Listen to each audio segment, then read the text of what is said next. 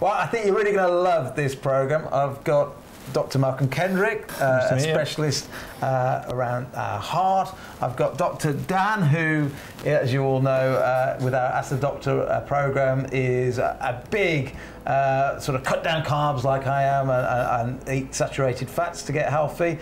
We both come from both being technically obese in the past to hopefully looking a bit better right now.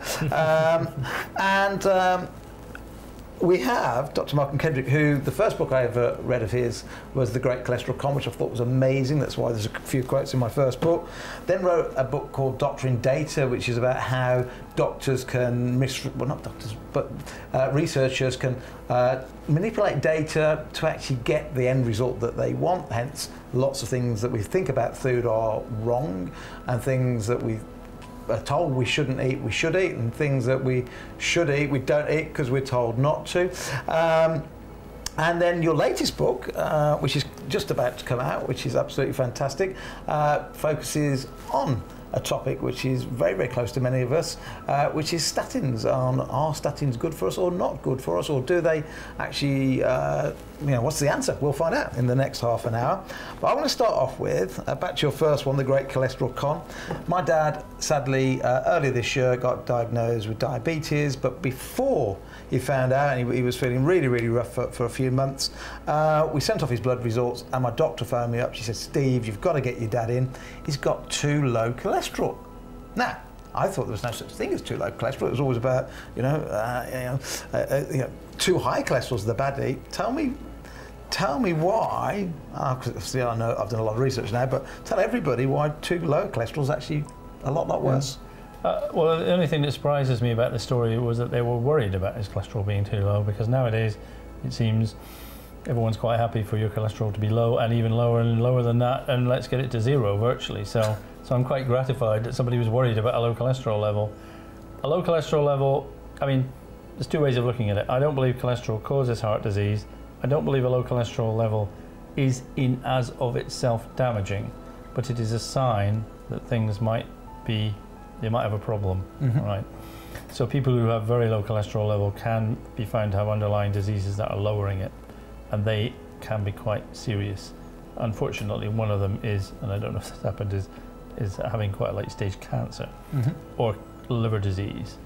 Diseases like this can lower your cholesterol level, but also a lot of research has shown, especially as people get older, the lower your cholesterol level is, the more you are at risk of an early death. Yeah, I know. I read that a couple of years ago, and it's in the first book I wrote. It's bizarre, isn't it? It's the opposite to what people think. It is the opposite. There's a couple of conditions. There's chronic kidney disease, which is quite a common problem in the elderly, whereby they have this thing they call reverse causality. So in that condition, a high cholesterol is protective, and a low cholesterol means you're more likely to die. And the older you get, and not having any of these diseases, the higher your cholesterol level is, the longer you will live. This is a fact. And so also, if that's a fact, let's have that one more time, because that's important. Say that one more time. All right. As you get older, the higher your cholesterol level is, the longer you will live. Amazing. Also, people with lower cholesterol levels are more likely to develop Alzheimer's disease, Parkinson's, multiple sclerosis, and other neurodegenerative diseases. Wow. So when you're about 50, 40, 50, 30, 40, 50, 60, your cholesterol level is not that important one way or the other. But if it starts to drop or it's very low, that's quite a serious health sign. And I would take it seriously, although the rest of the medical profession seems to say, fantastic, it's zero.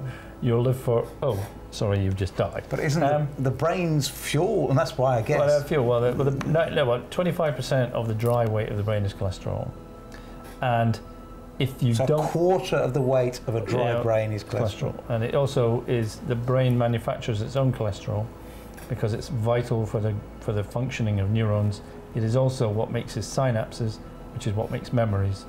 And if your cholesterol level starts to drop, it's not surprising that your brain isn't going to function as well. So cholesterol is a critical substance for nerve cell function and growth. And what they call the sheaths, a thing called a myelin sheath that surrounds neurons, which is vital to their function and growth. That is one of the highest cholesterol containing tissues or substances in your body. Fascinating. What happens when somebody comes into to you as a doctor, Dan, and says, oh, I'm worried about my cholesterol, is it too high, too low? I mean, it sounds like lots of doctors are confused. How do we deal with this? I do think a lot of doctors are confused about this stuff. I think, you know, it's ever likely that patients are confused about this kind of thing because, you know, we talk about cholesterol, but actually what we're very often talking about with regards to cholesterol is actually what we call lipoproteins, which are really the vehicle which cholesterol is transferred around the body along with fat and certain vitamins and other things, which is how cholesterol gets out to the body.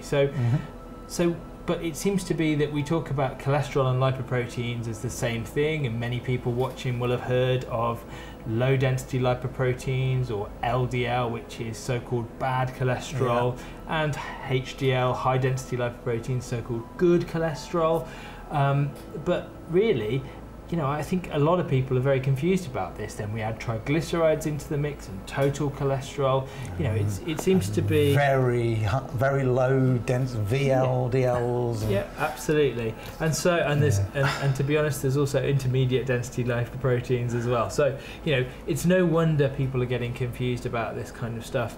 And actually, I'm not surprised. I actually think quite a lot of doctors are confused about this kind of stuff.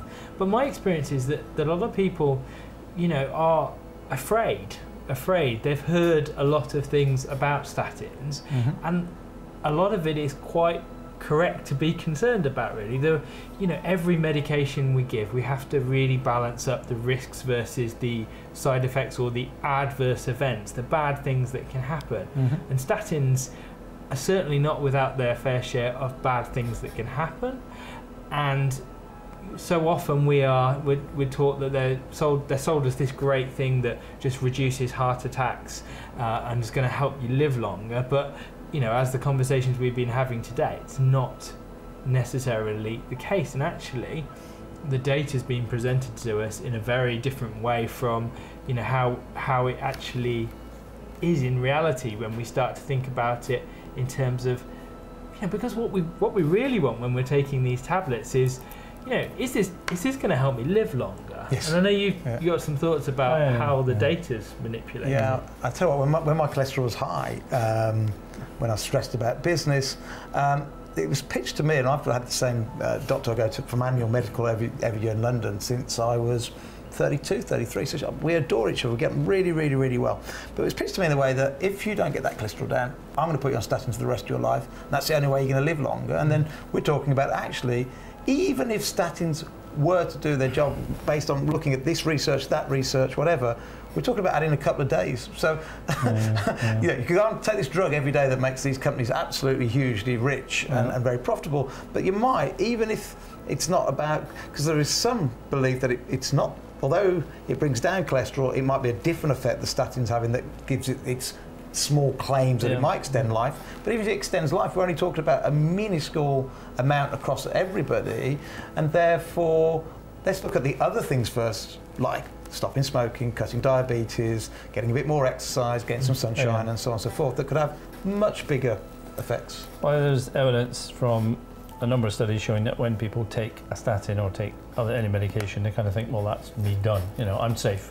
And in fact, then people take less exercise, do less other things to benefit their health. So I think there is a definite, that is a factor, which you've also got to take into consideration.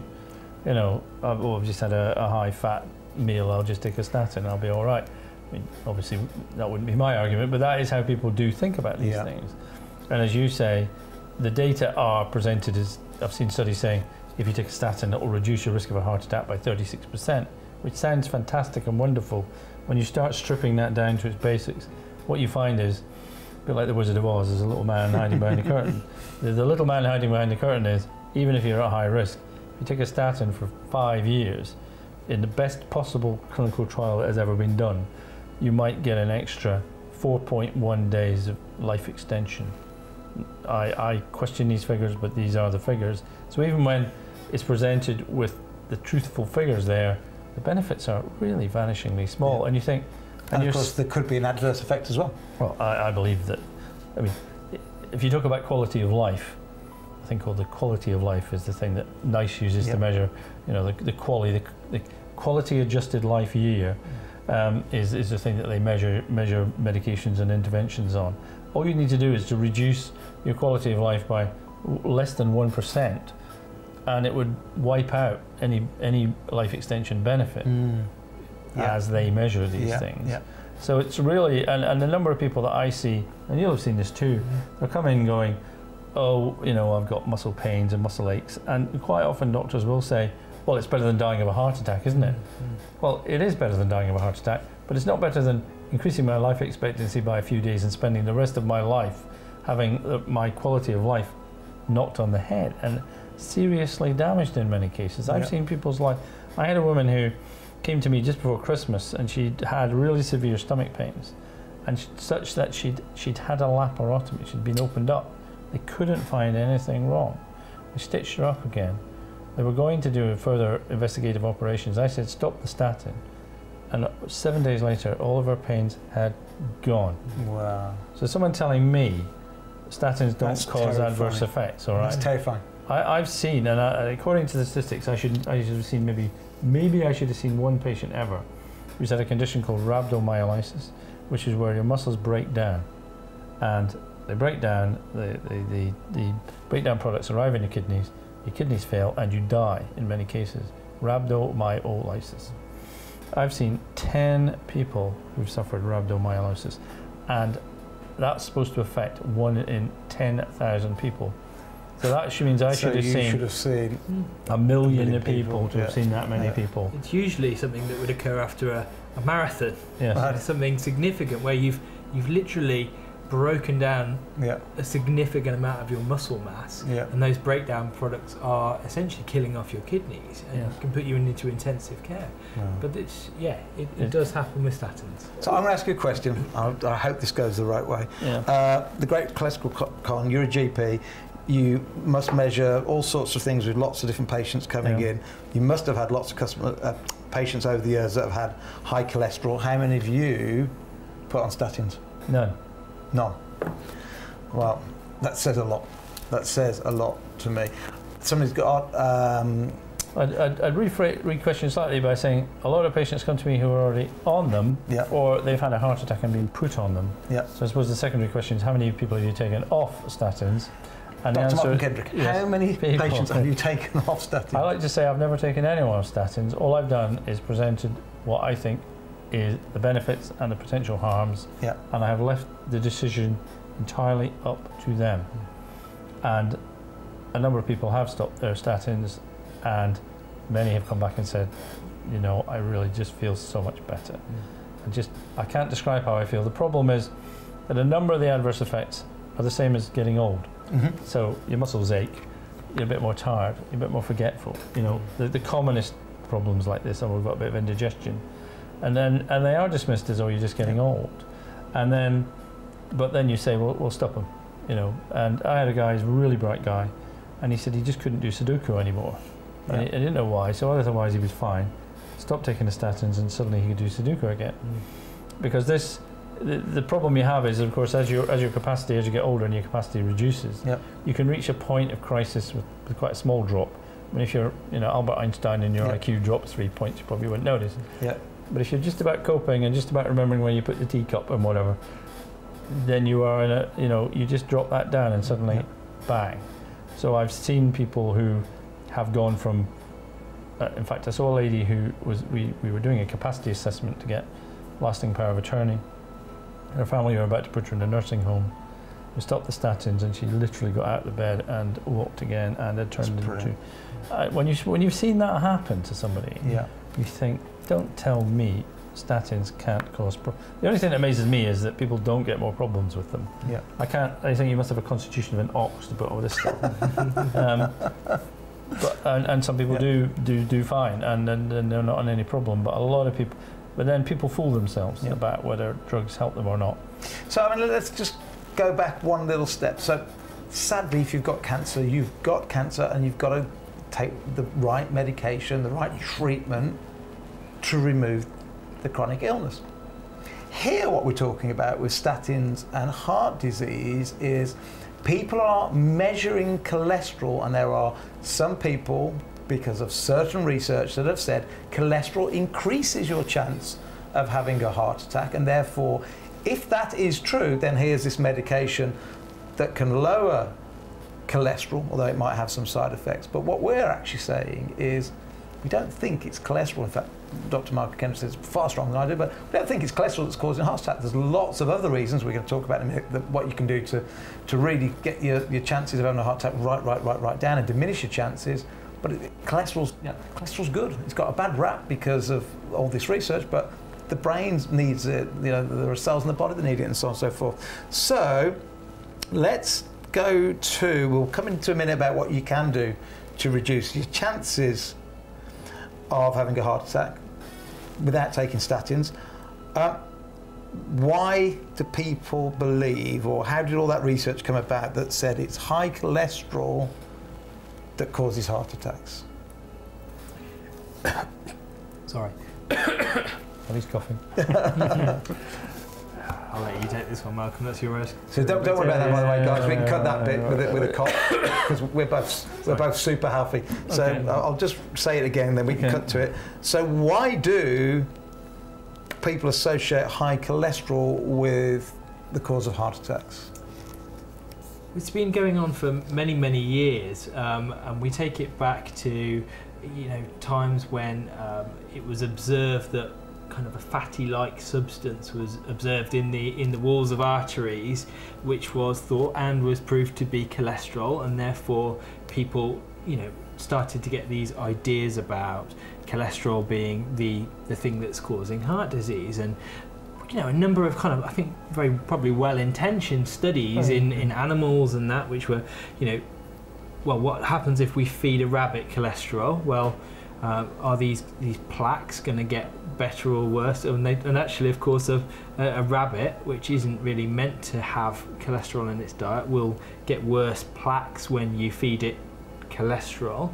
And that idea is morphed on, and in the 1950s and 60s, when there was this perceived rate of heart disease in America, we get people like Ansel Keys coming into the mix who started equating saturated fat with rises in cholesterol, and therefore, and then we ended up with the dietary guidance, which showed that was I think heavily influenced by industry. I think it was the United Department of Agriculture. Well, as well. you got to remember it was the report was written up by a vegan.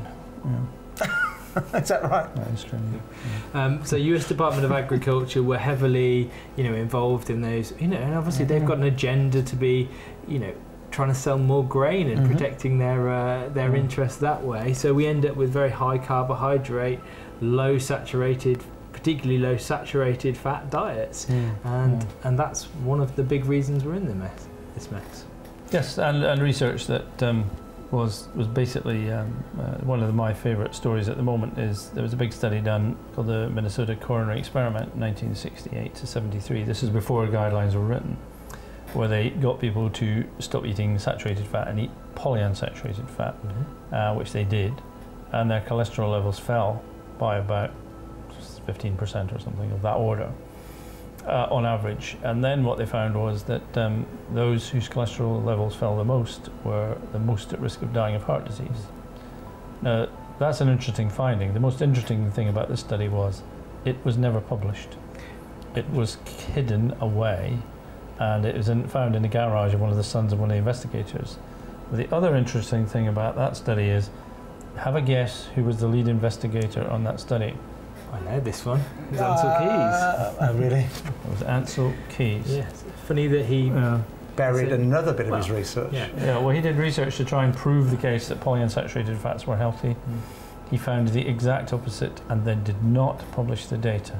Thankfully, it's been republished recently, re-gone back over. And Has it really? Yes, well, it was discovered. There was a group of researchers. There was a study called the Sydney Heart Study, which was slightly earlier, where they had published some of the data but not other parts of the data. And these researchers managed to find all the data and found that actually the same thing.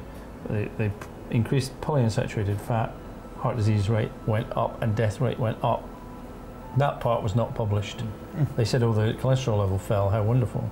But the Minnesota one then somebody said, wasn't there another study done? Am I imagining somebody else did a study, and they went and found the data in the garage of one of the sons, and they got it all out on all these, I don't know how they read it, it must have been on tapes or something, and they got it back and they found these results. Wow. And this was prior to the guidelines being written. There was no evidence to support the guidelines when they were written, but had this research been available, the only research that had been done would have been negative and contradictory, and it was never published. So this is why when you say, where's the evidence? I say, well, I know where the evidence come from, but I call it the Bing Crosby school of research. Yep. You've got to accentuate the positive, be, what's the other word? Refuse the negative, essentially, that's what happened. Anything that was positive, trumpeted to the rooftops. Anything that was negative was buried, not mentioned, and gone. So how can you have a research, it's a bit like, as we said about tossing the coins. If every time you toss a coin 20 times and you said, look, it came up heads every time. You said, no, it came up tails just as often. Oh no, we don't. We don't count those. We don't care about those tails, they don't count. It's only the heads we're looking at. Yeah. That's what they did. Yeah. And they did research on antidepressants. SSRIs is what they call selective serotonin reuptake inhibitors. And this was found after the event when they went to the High Court, when they went to the Supreme Court in America and forced them to reveal the data. There had been, the exact figures are 34 studies on SSRIs, 16 positive, all published, 14 negative, none published, 2 equivocal, not published. So you have a database on evidence which is, if only the positive is published and the negative is not, everything's going to look positive. Yes. That's not how you do research. Yeah. That's how you fool people. Yeah. That's how you destroy the health of nations. Yeah. And this should be, these sort of people, they should end up, in my opinion, they should end up in jail. Yeah. It's a bit like staffing companies are like the Emperor's New Clothing. Yeah. Go away and do all this research, but don't come back and tell me anything that doesn't support my argument. Yes. Is what we're saying is happening. That is what's happened. The first statins studies was a thing called the American Air Force Coronary Something Prevention Study, AFCAPS, TEXCAPS. It was coming back negative. It was basically just stopped, and they then said this was not a trial on reducing cholesterol and heart disease. Yeah. And they didn't produce the data. When the data were looked at again, they found that actually the people on the statins had a greatly increased risk of heart disease. Yeah. And that data was just not published and got rid of. Yeah. And there was one study on statins done that was not done by the pharmaceutical industry, one large study. It was called ALHAT, American Lipid and something Hypertension something study. And in that study, they gave people pravastatin. The cholesterol was lowered. There was no impact on heart disease. None. And that's the only study which has shown no impact on heart disease, and it's the only one that was not done by a pharmaceutical company. That's amazing. Go figure. Yeah. You know? So the only one not actually undertaken by the pharmaceutical companies is the one that showed it wasn't having an effect on heart attacks. So it might lower cholesterol, but if it's not cholesterol that's causing heart attacks, then why lower something that actually, that you don't need to lower, and that might have a side effect. But we're not here just to bash statins. What we're here to work out. It's a good idea. Well, it's we have a chat. Yeah, it's a good idea because there's lots of companies making loads of money out of something that has negative side effects, and really, I was almost on them. So for me, that would have been quite frightening because it might have increased my life expectancy by just a couple of days, if it is true, which we don't believe it is. But then I'd be taking something that isn't natural, and we're trying to live primally. We're saying, look, there has to be a primal way to live a healthier, happier, longer life, and that's trying to do a thing that's in keeping with the body. And what I was so delighted talking to you earlier today about was that actually the things to prevent heart attacks are all the things that we keep talking about primal, aren't they? Yeah, they're the common themes that seem to recur every time we sit down to have a chat in these seats here. Exercise, good diet, avoiding the sugars that's going to send you down the path towards diabetes. Stress, increasing social interaction as a way of building up your resilience to stress, sleep, all these kind of good things that really form the backbone of what we're talking about. And sunshine, we say that. Sunshine is absolutely beneficial. Yes, I think that. I mean, these are not really new discoveries, are they?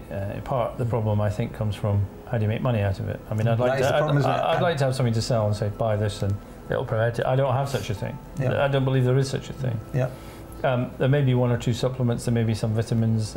I mean, I think if you went out, did all these things, exercised, rushed around, had lots of friends, ate really the best foodstuffs you could find naturally that came to you from the surrounding environment, you probably wouldn't need to take anything else, really. Alcohol in moderation. Alcohol in moderation. And but of course, unfortunately, the soil and the nutrients are becoming depleted in the soil, and we do sometimes lack some things. I think the problem is in knowing which ones you're lacking. That's an interesting concept. Potassium, as I've talked about, magnesium is an increasing issue for a lot of people. These things are becoming depleted in the soil and becoming depleted in our foodstuffs. Should we all go around checking every single level of every single mineral in our body? It's difficult to recommend that. I mean, what you say is eat as good as sort of natural food as you can, definitely. And these are the things that we should be doing and encouraging, but we focus so much on, and I see it myself, elderly people, every people, taking a tablet is seen as it's just a good thing to do. And of course, ironically, there's studies showing that if you do take tablets religiously every day, it is beneficial to your health, even if they're placebo. And even if you're told they're a placebo, they're beneficial to your health. So actually doing something, so you don't need to say to someone, this is a placebo. You don't need to say, this isn't a placebo. You can say to them, this is a placebo. I want you to take it every single day. And it's as beneficial as if you thought you were taking an active drug. That's research that's been found. It's staggering because people want to do things to help their health, or just do something. It seems to be helpful to do something, just to do anything almost, so long as you keep doing it, and then it's beneficial. So when you look at a lot of studies and they say, oh, adherence to statins is beneficial, I say yes, adherence to picking your nose 14 times a day would be beneficial. If someone told you, pick your nose 14 times a day, it would be beneficial. And the trouble is, Western medicine has said there's the mind and there's the body, and the two things are separated here, maybe, or about here, and they have no other connection whatsoever. And having a healthy mind and having a healthy body is just nonsense. Well, it's not nonsense. It's absolutely critical to your health. It is the most important thing. In the book I've written, the single thing that has been found, that very good book that everyone needs to buy a copy for everyone at Christmas, next Christmas, it's not out till the 27th, is the single thing that reduces your life expectancy more than anything else is mental illness. People who are severely mentally ill, and they're talking about schizophrenia, but even severe depression, average decrease in life expectancy is 15 to 22 years. This is massive. That's a statin might give you 4 days, 5 days. We're talking here decades off your life expectancy. This thing here, if this goes wrong, yes, there are other things. People who are mentally ill take more drugs and smoke and do other unhealthy behaviours, but take all that out. If you're not mentally, I say to people, health is 3 things. It's physical, it's psychological, and it's social. It's 3 That's those kind of 3 pillars the doctor saying, always keeps telling us. 3 pillars that I got taught on my very first day at medical school. Really? Every disease has a biological, psychological, and social component, and we all kind of laughed at it because at the very beginning, it sounds all very woo-woo and all this kind of stuff. And actually, I wanted to be a surgeon back on my first day at medical school, and I wanted to cut things up and take things out. That's proper medicine. But actually, the further I go into it, every consultation, unless you can find out the biological, psychological, and social components, you can't treat illness properly. And my annual medical with Dr. Renee that I've had since my early 30s, we spend the first half hour every time. So we have sort of an hour and a half in total. First half hour, I didn't realise about 10 years ago why she was asking me this. It's, how's your family? How's this? What are you doing? What hobbies are you doing? You're still playing your football? You're still doing this? And they were all around the social side. I could never work out at the beginning why she asked all those things. Well, there's a waste of another half an hour. I thought she was just being nice. Oh, she's just being nice, but it's important, isn't it? If if you're having a nice social time and you're interacting with your family and friends and going to church or doing something and getting out and meeting people. I mean, we had this big debate, didn't we? If you don't know, I wrote a lot about don't go running because it's not good for your knees. Long term, it's just going to set off free radicals chemicals, it's not good for you. And then in the second edition of the book, I had to calm that down a bit, because Dan said he wouldn't work me if I didn't, because he said, you've got to still say go and do the park run on a Saturday morning, because A, it's not a long run, but also it's so sociable, and you're out and you're in the fresh air. Yes. And, Do you know what? There's every Saturday when I go and do a park run in Coventry, there's an elderly gentleman who comes out, and he's a volunteer. He's not running it, but it's a real key point of social interaction for people that's beyond the exercise. And that's why one of the reasons I'm such a big fan. I'm so glad you included it in the book. Oh, well, there you go. So look, I've got a GP, or two GPs, one that's got a new business coming called Carb Dodging, one that's an expert in the heart, and we're all, I think, saying that it's not really cholesterol that's the problem. In fact, Dr. Malcolm says it's not the problem. But listen to what we're saying can prevent heart disease. First one, get out and meet people, socialise. If you're home alone, try and get out, try and get somebody to come in and see you, but try and get your social circles going. Avoid stress, avoid mental illness. I suppose that can be difficult for some people. I mean, some people it's a biochemical genetic problem, but you know, the latest risk factor calculator that's come out in the UK called Q-Risk3 now includes severe mental illness, use of atypical antipsychotics as a form of medication itself, and it's in a recognition that these things are I mean, incredibly important, really important, and they need to be taken seriously.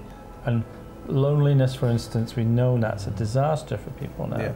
So really, yes, I just want to reinforce that even more. Really. And while you know, avoiding stress can be difficult, try and seek some help. But also, there's some great books. I read a book. I've been away the last few days by Norman Vincent, who a really old book. I think it was written sort of 60, 70 years ago. And it's all around just thinking about, not taking yourself too seriously, and how, but even many of the things that he talks about in his book, he's a very religious man, was about that social interaction as well. So, and just go out for a walk, a little bit of exercise when things are mounting up on top of ourselves, and remembering the good things in life, even when tragedy strikes and traumas happening in our lives, getting outside, getting a bit of exercise, interacting. Maybe I'm not sitting here saying everybody's got to go to church, but just getting people around you and do stuff is fantastic. Out in the sunshine, we've talked about cutting down the carbs. Let's go back to one thing. Let's go back. We've given you a few things, but let's go back a little bit technical. We have different pathways. You were teaching me earlier on today that it's only really the arteries where we can get this build-up of plaque, and that it doesn't happen in the veins because of the different pressure. Let's just go back into a bit of detail about what does actually, without going too complicated, what causes a heart attack. And I think by putting a bit of colour into a bit of flesh on the bones here, we might be able to then also help people to understand why it really isn't LDL that's causing the problem. Well, I think the heart attack or the stroke itself I'm in agreement with the mainstream, if you like. The final event is reasonably well established, although it's more complicated than we're given to understand sometimes. So you've got the artery, the blood's flowing through it. It's being narrowed by the buildup of a plaque. Now, eventually, sometimes what happens is that... Can I just stop you for 1 second? Because I've just written a few books on this. I've still got it wrong. The plaque, to start off with, isn't on the inside of the artery. It's actually in the wall. It's in the wall. Yes. It's not on the. It's not on the. It's not sitting on the artery wall, protruding in. Yeah. In fact, if you pressurise the artery up post-mortem, actually the artery maintains its roundness. And pushes the plaque backwards until a very late stage in which it starts to intrude. Yep. So quite often you may see the artery looks a bit narrower, but you won't see like a lump on the side of it or anything. Yep. However, that point can become a vulnerable point, if you like, and so that the terminology is that the cap of the plaque erodes, some stuff escapes into the bloodstream, and that the bloodstream goes, oh, we're bleeding, and immediately forms a very large clot right on that point, blocks the artery completely, and that's when you have a heart attack. Now, sometimes you can't find an actual blood clot there when you look, whether it means it's been got rid of and has moved away from that point. But the stroke is slightly different, because the artery's in the base of the neck here. You'll get the plaque build up, and a clot will form but it doesn't block the artery at this point. What tends to happen is it breaks off, travels into the brain, finds a narrow artery and blocks there. Right. So it's slightly different. Well, it's the basic process is similar, but the actual final event is it doesn't block the artery here, it blocks a So where artery it actually formed isn't where it caused the problem. No. It formed in a bigger artery, but then travelled into a smaller vein where it now does cause damage. And then it just blocks at that point. Yeah. So you know, to an extent, that's it's the same underlying process, but the final event. I mean, you can block arteries elsewhere in your body. You can block an artery into your kidneys, you can block an artery into your bowel, you can block an artery going down into your leg. So you can get blockages elsewhere, but the commonest ones are the heart and the brain. So that's the final event, that's the blood clot forming. So you could say, what can you do to stop that happening? Well, stop blood clots forming. Yep. I mean, stress will cause blood clots to form. Dehydration will cause blood clots to form. We keep talking about stress in so many different illnesses. What is the correlation between stress and the blood clot forming? Well, there's two. We'll go to the acute event. Is when you're stressed, you're in a fight or flight situation, and your blood becomes more ready to clot. Because it thinks you're going to be attacked by a bear or something, so it doesn't want to. So it's ready to clot. Right. So your blood becomes more clotty. Right. And so when you're in a more clotty situation, obviously a clot's more likely to form. Yep. That's why Monday morning is the commonest time to die of a heart attack. Really, there's actually graphs of 50% times of the week. Yeah, you're 50% more likely to die on a Monday morning than a Wednesday afternoon. What, first day back at work or? Probably. Yeah. Well, actually, in the morning, your cortisol level, which is a stress hormone, peaks up. So at about 6 o'clock in the morning, your cortisol's at its peak, so you're ready to get up and go. Yeah. And that's when you're most likely to go, have a heart attack or stroke. The evidence, and in fact, they've looked at research of when there's been earthquakes or in countries, there's quite a peak of deaths from heart disease for the next few days. Yeah. And in fact, they did a research in France when they won the World Cup in 1998. The rate of heart disease dropped for the week afterwards.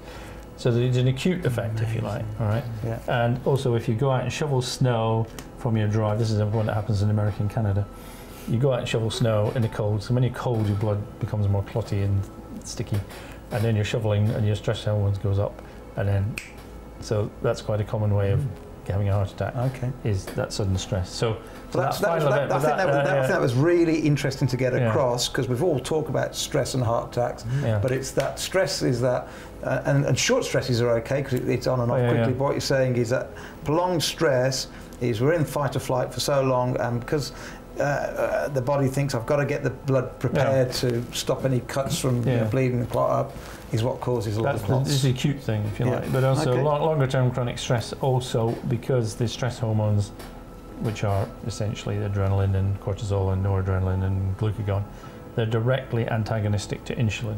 Right. Okay, so now we're getting the link now to diabetes. So if you've got prolonged stress, say mental stress, depression and things, in fact, people with diabetes, a number of them, if you've got people with depression, if you've got severe depression, you can develop diabetes. You can become diabetic in depression. Wow. And then when the depression goes, the diabetes goes, because the insulin is now working, whereas previously it was being blocked by cortisol. So, and once you've got that happening to you, you've got raised blood sugar levels, you've got raised insulin levels, you've got continuously raised clotting factors, because the chronic raise in clotting factors is there as well. So you've got a, if you like, a smorgasbord of things that will be damaging your artery, making your blood more likely to clot, and generally just being a bad thing. So all of these things work together, if you like, to create a pro-thrombotic, which is more likely to clot, also damaging to the artery situation. So it all works together. So the acute event, if you like, can just be a continuation of the chronic event, or just an acute point of the chronic event. So this idea of suddenly dying under stress, you know, the Sherlock Holmes thing. They did a study called the Hound of the Baskerville effect, where they looked at the number 4 in Asian countries is unlucky, and they found that more people die on the 4th day of the month in Asian countries than any other day. They just die on that day because they were stressed about it. It's that unlucky day. It's a bad day. And of course, the more you start to believe it, it's self-fulfilling. Well, that's why they called it the Hound of the Baskerville effect. Was the guy died of fright because he thought the hound was coming for him, or there was no hound or whatever. I can't remember how the story goes, but anyway, he died of fear itself. It killed him. And you can die of being frightened. You can die of stress. You can die of excitement. I mean, extreme excitement can do it for you. you know, the body is so. Did that answer your question? No, that really did. No, that really did. The question again was, you know, why we all know that stress causes lots of problems. What's the relationship between stress and heart attacks? And it is that fight or flight builds up the clot, because that's what the blood's trying to do in the body at the time.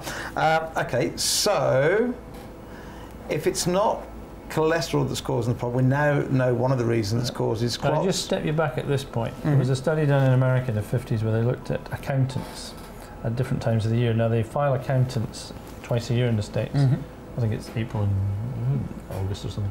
Anyway, they looked at the cholesterol level of accountants during the year, and what they found is at the times of high stress, their cholesterol levels went up 50% and then dropped back down again. So there is an argument to be made, and I have made it, that stress causes heart disease, stress causes your cholesterol level to go up, and therefore it's an association. It's the stress that's causing both things. But people have said it's the cholesterol that causes the heart disease. This is the old argument of if people with yellow fingers are more likely to get lung cancer. Why is this? Because they smoke, and the smoking causes the yellow fingers and the lung cancer. So stress causes your cholesterol level to be higher, and it causes the heart disease. So in my opinion, cholesterol are the yellow fingers of the epidemiological world. That's a great way of saying it, yeah. Right. Yeah. Anyway. So stress we've got to try and avoid. Smoking we talked about in another session is another cause of heart failure. What other things are the causes, and then let's get on to some of the positive stuff about what we can do to prevent. Well, I think there's several things that we just can't do anything about, and I think pretty much the biggest cause of heart disease that we haven't talked about is age. Okay, and as we age, we don't repair things as well in our bodies, and Malcolm talked about the Q risk calculator, which is one of the computery things that we do to calculate someone's risk of dying within the next 10 years. Yep. You know, whether that's accurate or not is down for debate, but actually one of the key things that you can play around with on this is the things that you can't play around with in your life. The fact that you are aging, and actually your age as a 30-year-old man, as an age as a 60-year-old man, will significantly cause an increase in your heart disease. So yep. You know, we can't get away from that. Can I ask a question about this specifically though, about age? When somebody has a heart attack, how often is it the actual pump the heart that goes, or how many times is it the blockage, or is it always the blockage, or or both? So when the actual pump stops pumping as well, yeah. that would be really what we call heart failure, and it'd be a progressive slowing of, it usually happens over months and years, and you get symptoms throughout the body, collection of fluid where fluid shouldn't be occurring. That's really heart failure, where the pump's failing. Yep. Now that can happen for several reasons, and a heart attack can cause that, because it can cause a weakening of the muscle. Yep. And actually a heart attack can be one of the things that brings on heart failure. But actually, in terms of a heart attack, it's predominantly this clot forming, blocking the artery. And how then does aging affect heart attacks? Is it something to do with, so we've got the plaque, we've got the clot, and we have the ability to remove clots. Is it that we have ability to remove the clots as we're younger and self-heal better than as we age, and as we age we can't remove the clots? Or I think it's a combination of things. I think essentially what I would agree with is that the plaque grows up gradually in your arteries. Quite how fast it grows, and quite how much that is irreversible or reversible. To a degree it's reversible. So as you get older, you're going to have more and more of these things. Yep. So essentially you're just going to have more plaques developing. Yep. I think that that's the primary reason. Obviously as you get older, your repair systems are not so good, so therefore any damage that occurs is less likely to be repaired easily, and therefore more likely to be damaging. So I think it's a combination of things, but of course people can reach extreme old age without having any problems with their heart. A 72-year-old man that I'd been speaking to was of interest because his LDL, which is his bad cholesterol level, was 18. Wow. All right. And he'd written to me saying, I've got an LDL of 18 and I don't have heart disease. And I went, fine, well, people write me stuff all the time. But then he was actually written up as a case history in one of the journals. A man of 72, his LDL level is 6 times as high as normal. He has no discernible atherosclerotic plaque anywhere in his body. It's almost like it's not related. It's like it's not funny related. that. There's a good book about that. There's several good books about that. Yeah. But you can say, so he's doing, I mean, ironically, he said, what's protecting him against his high cholesterol level? He said, nothing's protecting him against his high cholesterol level because it doesn't cause heart disease. But it was interesting that you can find people who have nothing. Yep. Now, what does that mean? That means they must be doing all these other things right. So I think, going back to your point, which is correct, if you use the risk calculator, the Q risk calculator, by the time you reach 60 as a man, your risk will have reached 10% of having a cardiovascular event in the next 10 years. That's how they define it. At which point you're recommended going on a statin. So if you have no other risk factors at all, if everything else is perfect, you set them all to optimal, don't worry, I've done it, and you just put age 60, it's 10%, and you should be on a statin. In America, the risk at 7.5% is on a statin. So every American over the age of 55. So you can be absolutely healthy, have no other illnesses or pointers or indicators in your test at all. Yes. But just because you're 60 years old, you could be the healthiest, you go jogging every day or whatever, you know, or park running once a week, and you're eating all the things we tell you to eat. But just the fact that you're now 60 years old, they recommend statins. And that's even if your cholesterol is normal. Yes. Well, that's no other risk factor. That means nothing else. You can set your blood pressure to 90 systolic, which you can do actually, which is weird. You can set your no family history, no diabetes, nothing, all right? It's all perfect. You say, well, how has the heart disease happened then? You know, seeing as you've got nothing to cause it to happen. Yeah, and I think reading the blue zones where people live into their hundreds, most of those people don't take any drugs whatsoever. Well, of course they don't. Yes. Yes. So this is a nonsense. Well, of course it's nonsense. It's you know, it's beyond a nonsense. I mean, I asked the question, which is, well, women are less likely to get heart attacks than men at a younger age, say under 65, or pick your age because everyone does studies at different ages. So you can set all your risk factors the same on the risk calculator and change your sex, and it will. If you change it from female to male, it'll double it. And if you change it from male to female, it'll halve it. Right? And you say, well, why do women have less heart disease than men when all the other factors are the same? There is no answer to this question. All right. Well, there's just no answer to the question. That's it. So what you're saying is half the population in the world is protected against heart disease for reasons that we don't even understand. Yeah. And then you say, you do the family history one, is if you put in, I've had a family history, if somebody, one of my first degree relatives had a heart attack before the age of 60, I think that doubles your risk. I think it might be 70%. And then we go, so all the other risk factors are the same, and you've got a family history of heart disease. So how is it causing the heart disease? Through what factor is this happening? So there must be something else that we haven't identified. So men versus women, you know, family history, ethnicity, you move from Pakistan or India to Britain, your risk doubles compared to the surrounding population if all other risk factors are the same.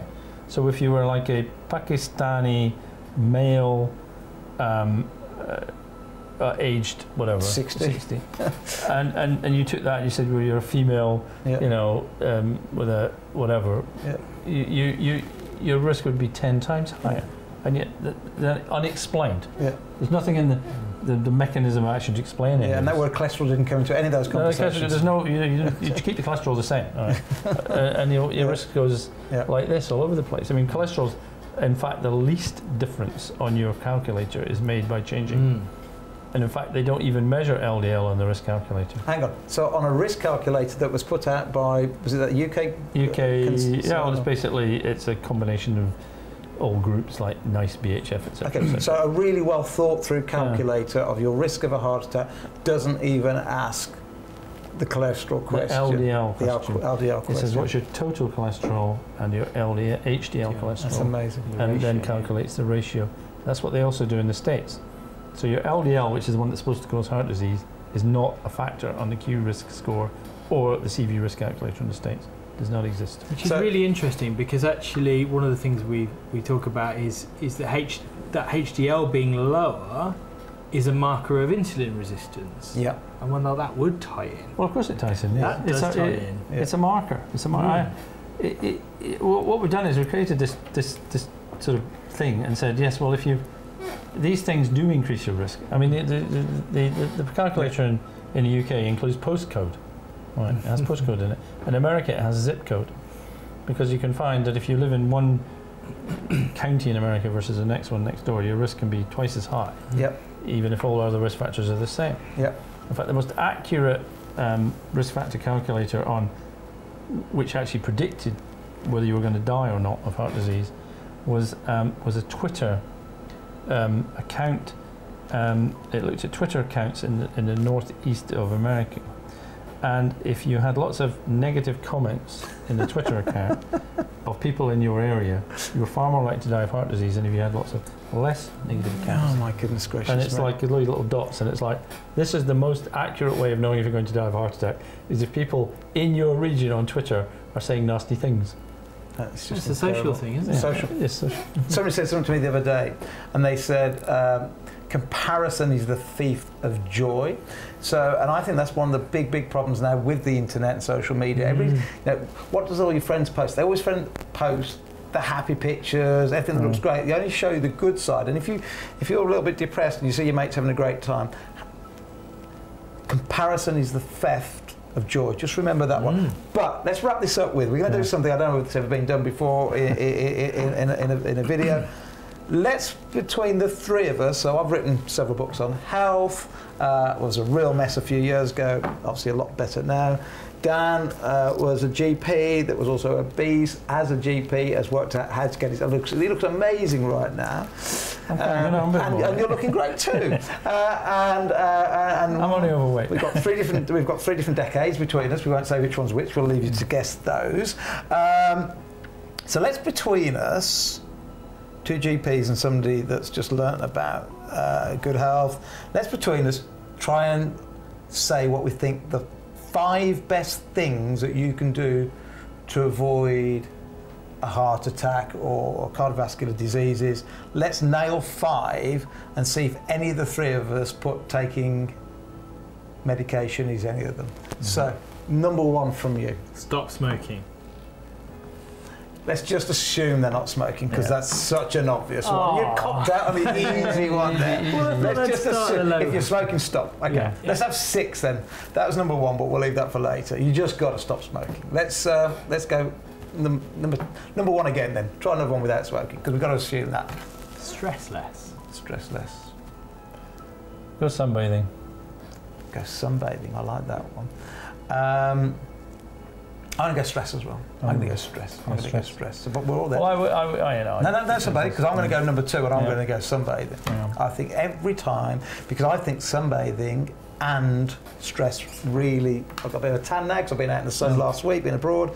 And I just noticed, because I've been in the UK pretty much the whole month before, not out in the sun at all. And I just got away the other day, a bit of a business conference, but also in the afternoon, a bit of sunbathing. And you just go, shh.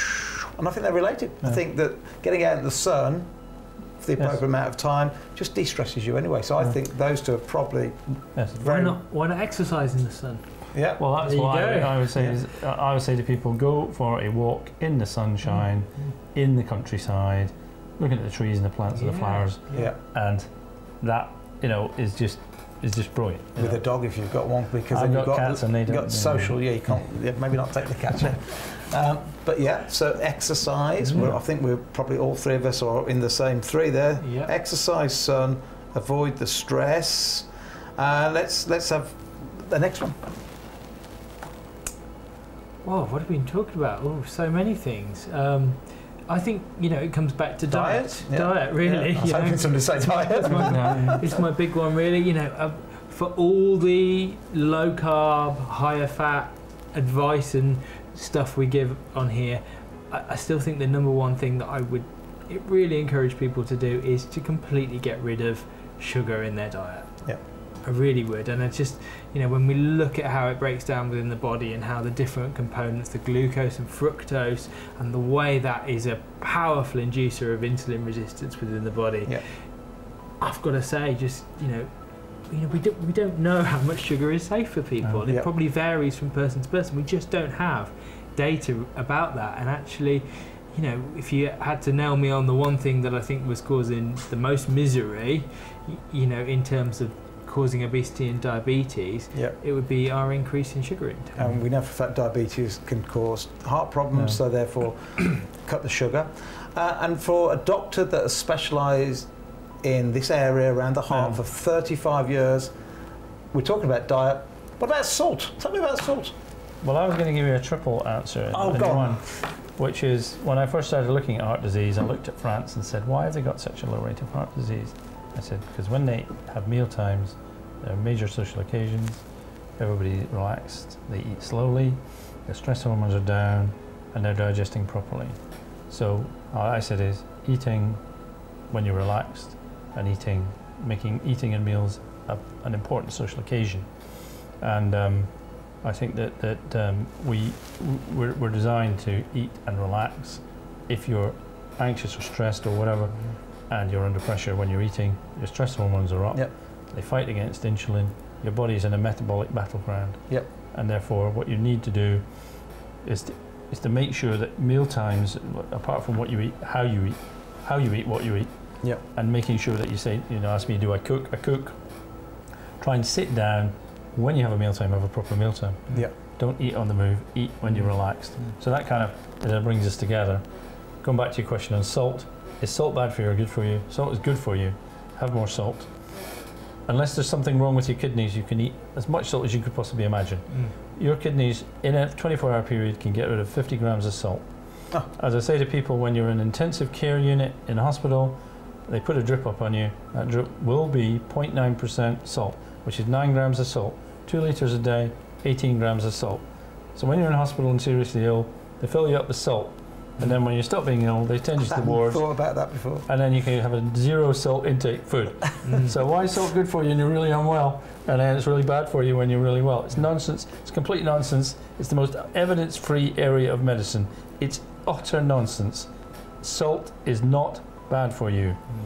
You couldn't eat enough salt for it to be bad for you. That's so interesting. It's almost like it's got this inbuilt-in safety mechanism, hasn't it? You can't. It's not like sugar where you can drink a whole bottle, and it just keep going and going and going. Yeah.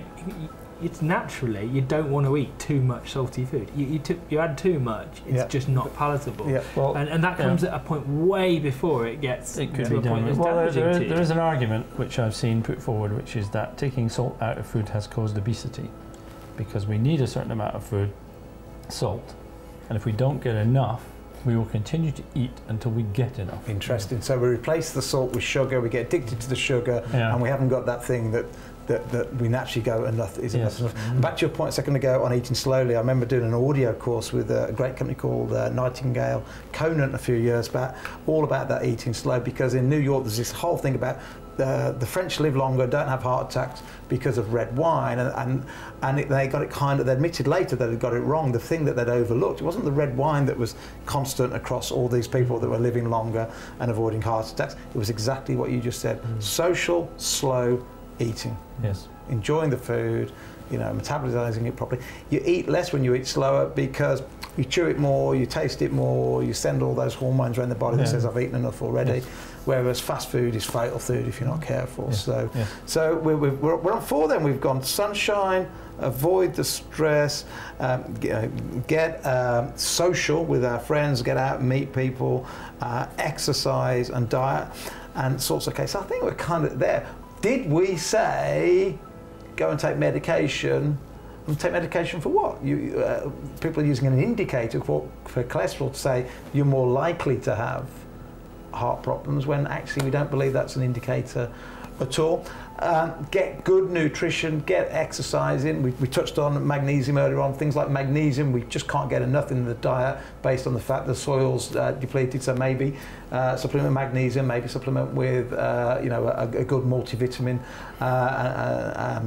etc., etc.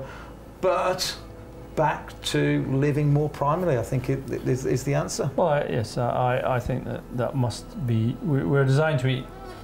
We're living in a modern world for the last 100 years, which is very, very strange for how we were designed to live.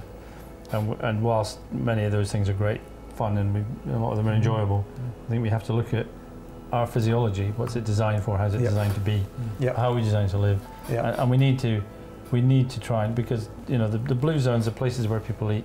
It's all very clear They do the things we've just been talking about. Yeah, This is what they do. Exactly. So why would we not advise anyone to do these things? You know. So do what's natural for the body. Dan, thanks for coming and joining us on this session.